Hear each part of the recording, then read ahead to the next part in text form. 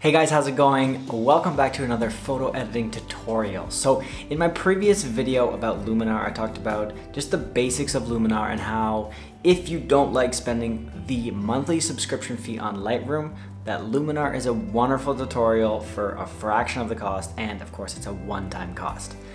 But in this video, we're gonna talk about what Luminar can do that Lightroom actually can't do. So let's jump right into it. So right now I'm in the libraries feature, and here's a photo from Torres del Paine in Chile. And I'm just gonna play around with a few of the built-in landscape presets here.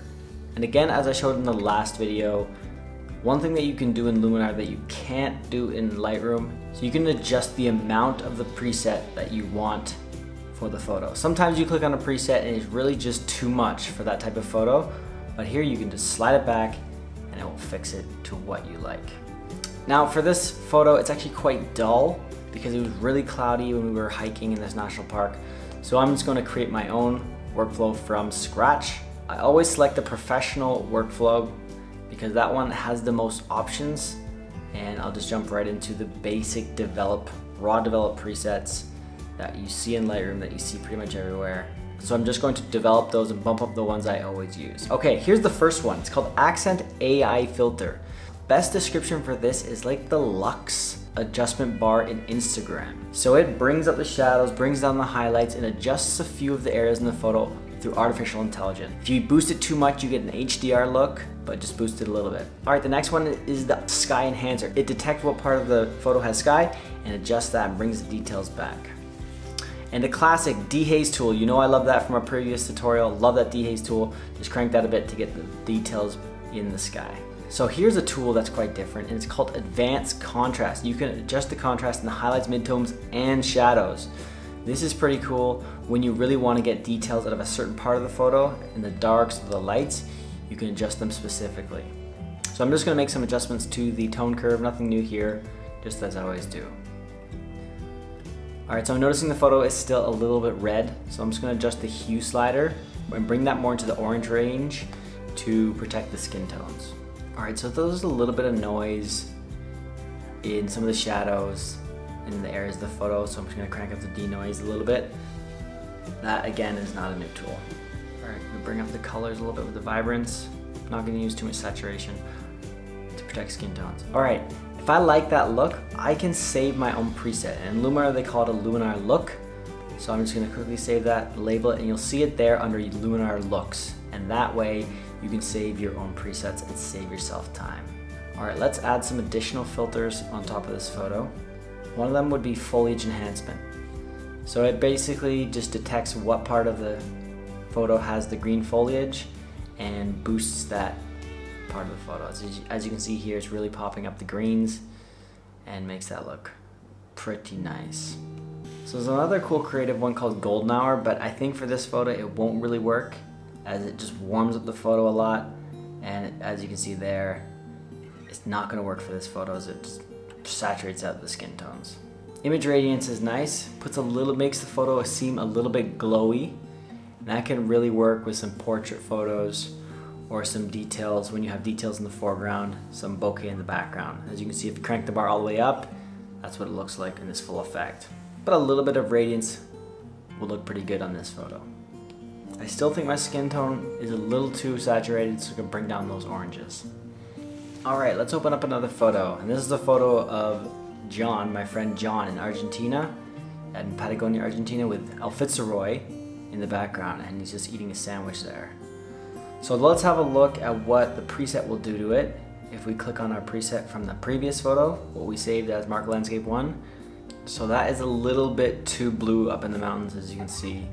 So first we're going to get the Sky Enhancer and just enhance some of the sky, bring back what we can with that. So it's far too much blue in the photo, and so let's go to HSL and bring the blue down in the saturation tab. Okay, now let's try the Golden Hour filter here and see if we can make it look better, because this was actually shot in the morning, so a Golden Hour would look good on this type of photo. Yes, as you can see, looks much better with those fall colors.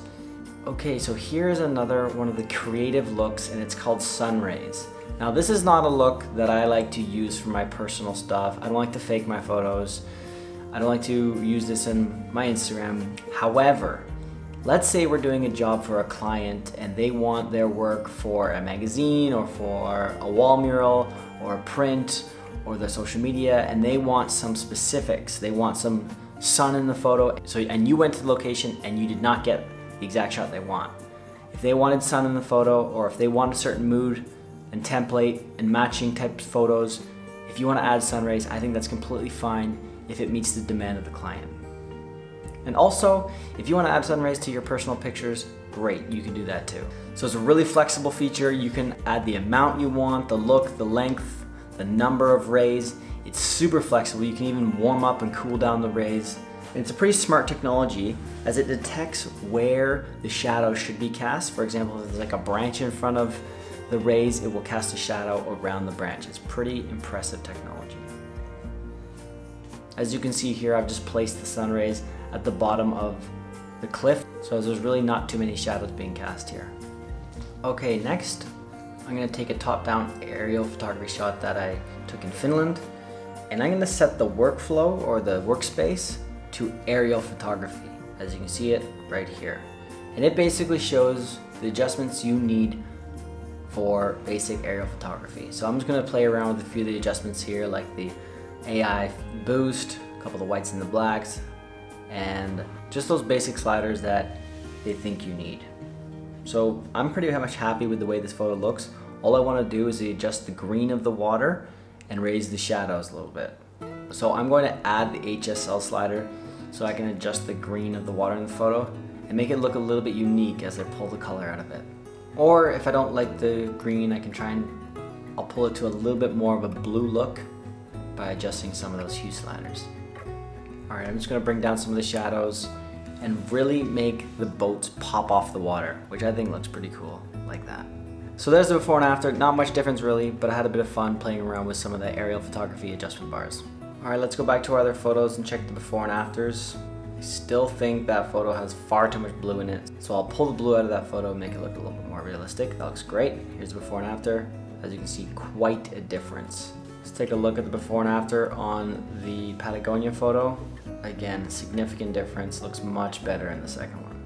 Alright guys, so that wraps it up today for the tools that you can use in Luminar that don't really appear in Lightroom. I just wanted to give you some information about what's out there and what's available so that you can make the proper decision when it comes to purchasing software for your high-end photography. Alright, so if you're interested, just check the link in the description for more information. Leave it a thumbs up, leave a comment, and don't forget to subscribe. Alright guys, we'll see you in the next one. Peace.